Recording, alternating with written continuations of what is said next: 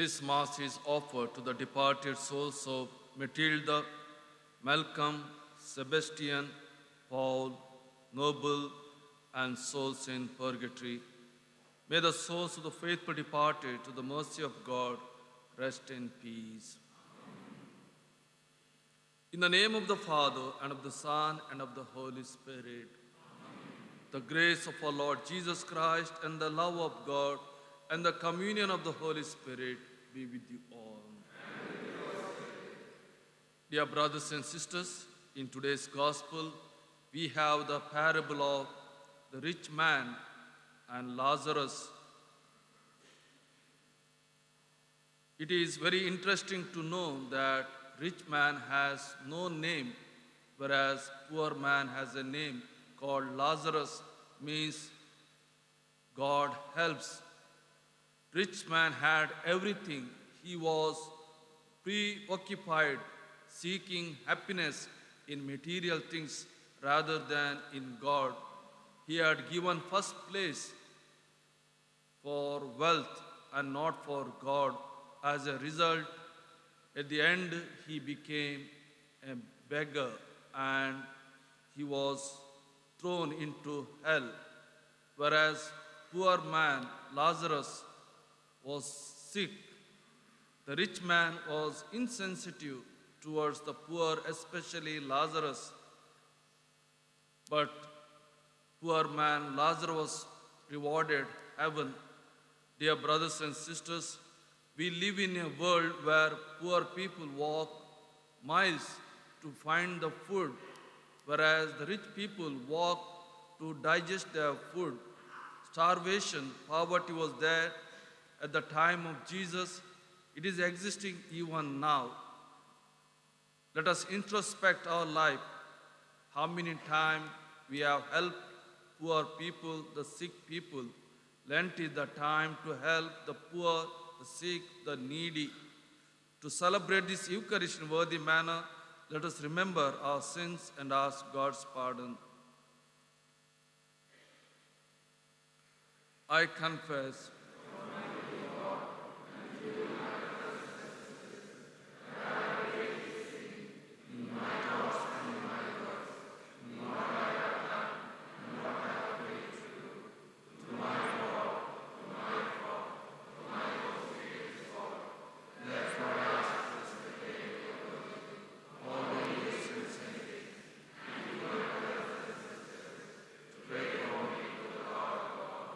May Almighty God have mercy on us, forgive us our sins, and bring us to everlasting life. Amen.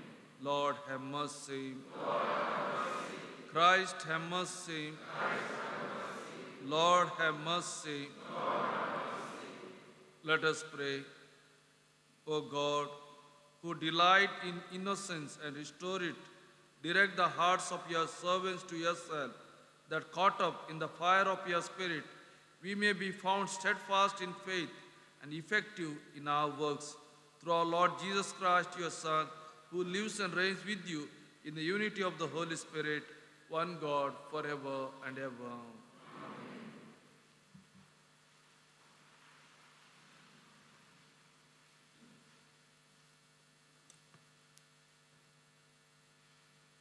A reading from the prophet Jeremiah. The Lord says this, a curse on the man who puts his trust in man, who relies on things of flesh, whose heart turns from the Lord. He is like dry scrub in the wastelands. If good comes, he has no eyes for it.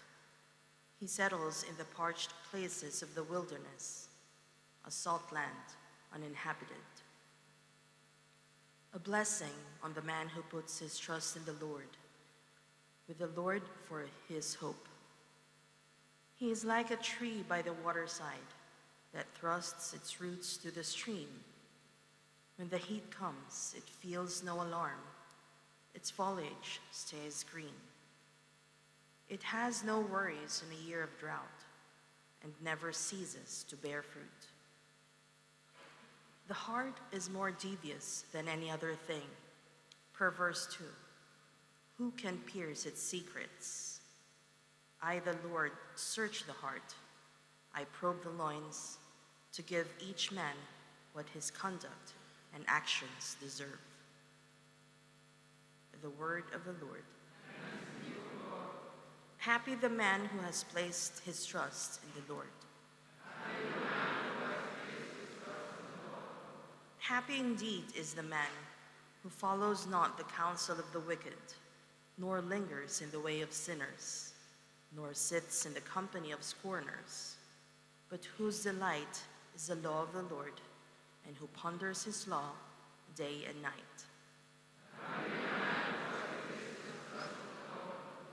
He is like a tree that is planted beside the flowing waters, that yields its fruit in dry season, in due season, and whose leaves shall never fade, and all that he does shall prosper. Not so are the wicked, not so. For they, like winnowed chaff, shall be driven away by the wind. For the Lord guards the way of the just, but the way of the wicked leads to doom. Please rise for the gospel acclamation. All together, praise to you, O Christ, King of eternal glory. I will leave this place and go to my Father and say, Father, I have sinned against heaven and against you. Praise to you, O Christ, King of eternal glory.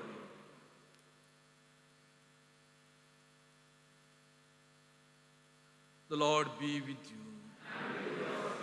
A reading from the Holy Gospel according to Luke.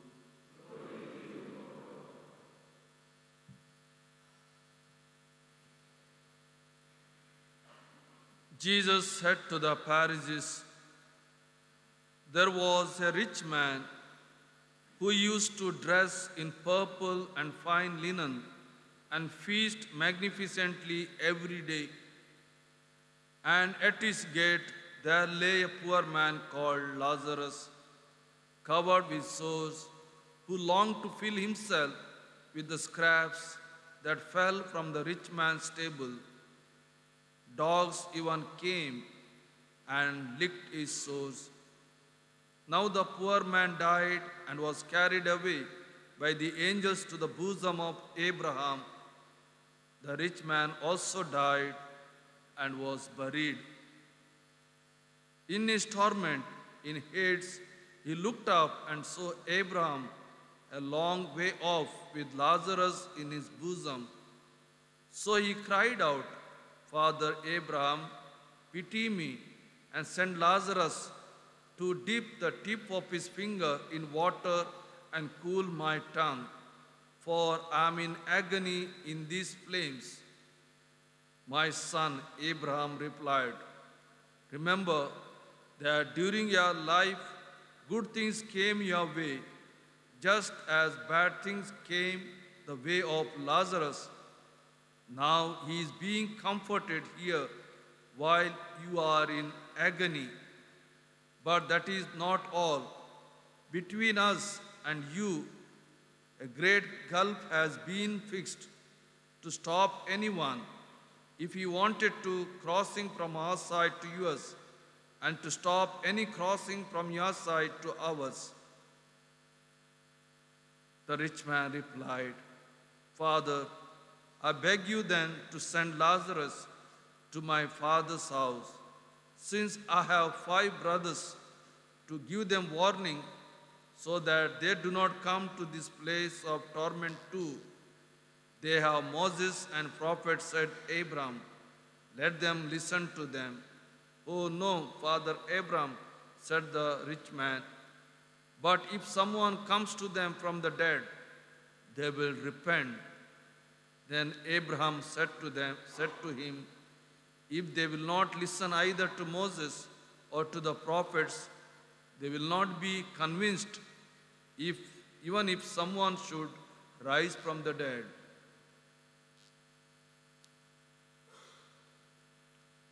The Gospel of the Lord.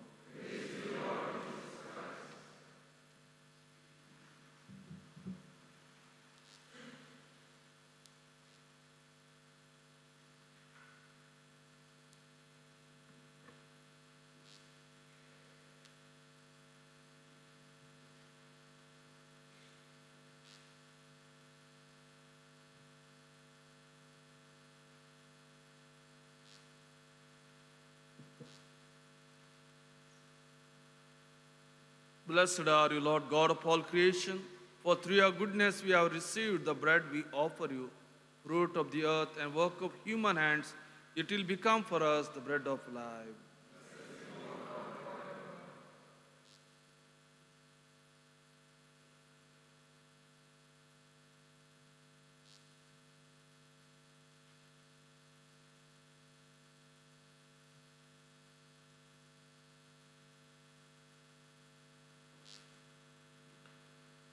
Blessed are you, Lord God of all creation, for through your goodness we have received the wine we offer you, fruit of the vine and work of human hands.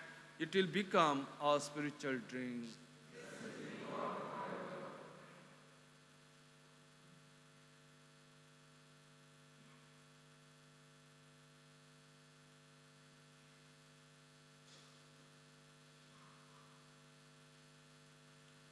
Pray, brothers and sisters, that my sacrifice and yours may be acceptable to God, the Almighty Father.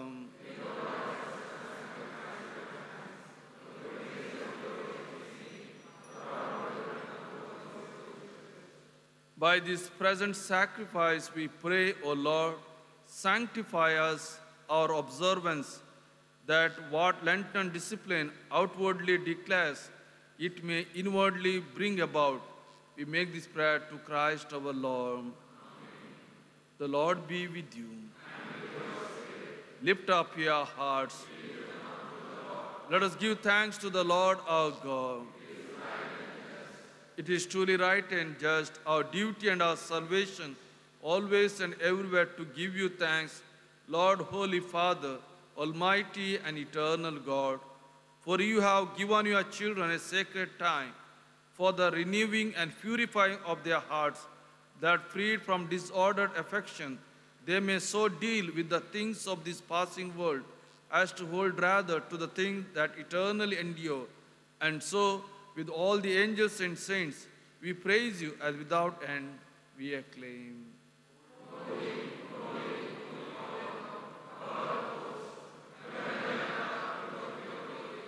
Son in the highest,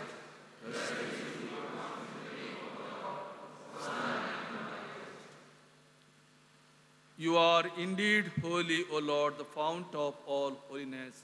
Make holy, therefore, these gifts, we pray, by sending down your Spirit upon them like the dewfall, so that they may become for us the body and blood of our Lord Jesus Christ. At the time he was betrayed and entered willingly into his passion, he took bread and giving thanks, broke it and gave it to disciples, saying, "Take this, all of you, and eat of it, for this is my body, which will be given up for you."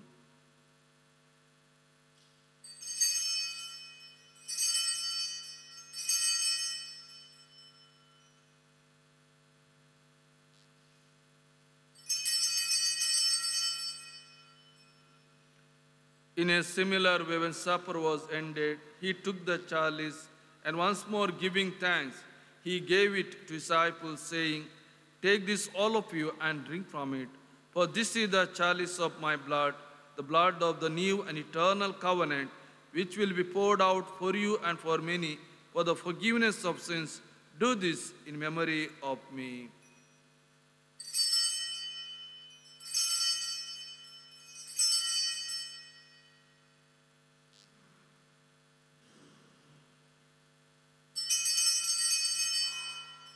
The mystery of faith.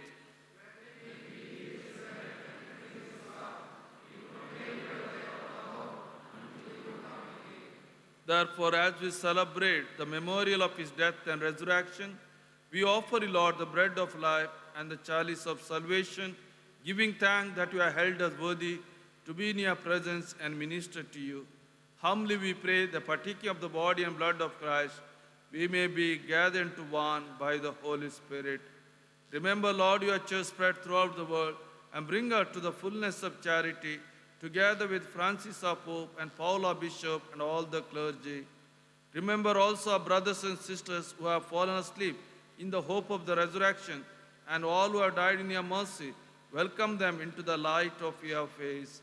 Have mercy on us all, we pray, that with the Blessed Virgin Mary, Mother of God, with the blessed apostles and all the saints who have pleased you throughout the ages, we may merit to be called to eternal life and may praise and glorify you through your Son, Jesus Christ. Through him and with him and in him, O God, Almighty Father, in the unity of the Holy Spirit, all glory and honor is yours forever and ever.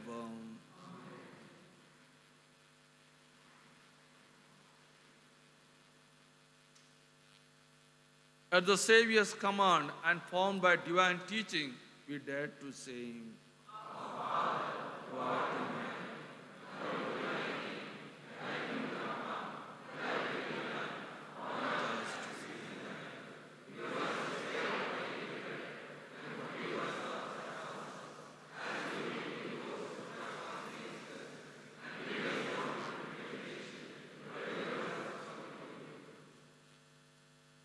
Deliver us, Lord, we pray, from every evil. Graciously grant peace in our days, that by the help of your mercy, we may be always free from sin and safe from all distress, as we await the blessed hope and the coming of our Savior, Jesus Christ. Lord Jesus Christ, who said to your apostles, "Peace I leave you, my peace I give you," look not on our sins, but on the faith of your church, and graciously grant her peace and unity in accordance with your will, who live and reign forever and ever. Amen. The peace of the Lord be with you always. Let us offer each other the sign of peace.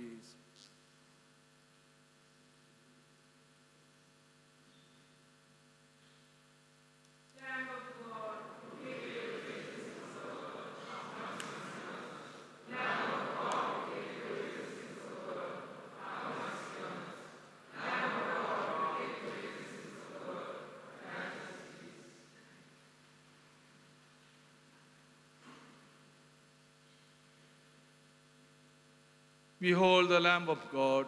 Behold him who takes away the sins of the world. Blessed are those called to the supper of the Lamb.